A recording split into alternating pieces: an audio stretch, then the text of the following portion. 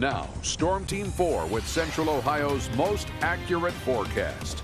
Now, thankfully, we had nothing that severe here close to home. But last week, you remember Saturday was an extraordinarily windy day. And I think you're suggesting maybe in the next day, a couple days here, we might have to deal with some high winds again. Yeah, we keep following the same pattern because storms coming in from California, which has also been a theme, follow the same track. You know, we get a windy warm up, rain and thunder, but then as these storms continue to move past the Great Lakes, they get stronger, so they just deepen to the point where the pressure is so low that the winds continue to increase and are funneled into the system. Well, and that was pretty much over us with the low over Michigan Saturday. And we're going to see a very similar pattern this Saturday.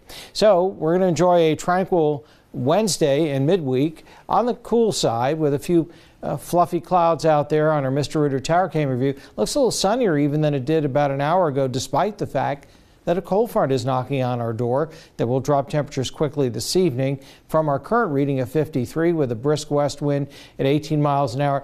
As I watch radar, you'll see the showers just kind of shrivel up on the southern end, so we'll probably get nothing more than a sprinkle on the north side of Columbus. But between Delaware and over toward Mount Vernon and Mount Gilead, not surprising if you don't catch a little bit of light rain as that system moves through. And here's a better look at the showers. It may be sprinkling here where the echoes are a little bit more prominent just to the south and east of Dublin. So we'll count on at least a couple of showers reaching the ground.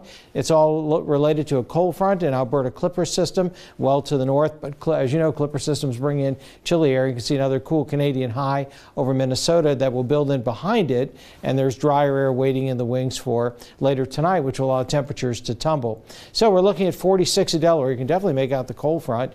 Compared to 53 Columbus and Lancaster, it's dropped to 45 at Kenton, compared to 58 at Athens. So it'll be a reinforcing shot of chilly air. By 8 o'clock tonight, any showers will be off toward Coshocton and east. Some lingering clouds, and notice even a couple of snowflakes over east central Ohio into western Pennsylvania. We'll drop down to about 28 in the city, but mid-20s in the colder outlying areas with scattered clouds tomorrow. But we're right back up to 54 degrees. Again, the April sun or late March sun, almost April this weekend, is quite strong. But here comes the rain on Friday, just kind of blotchy green showers, maybe a rumble of thunder with that.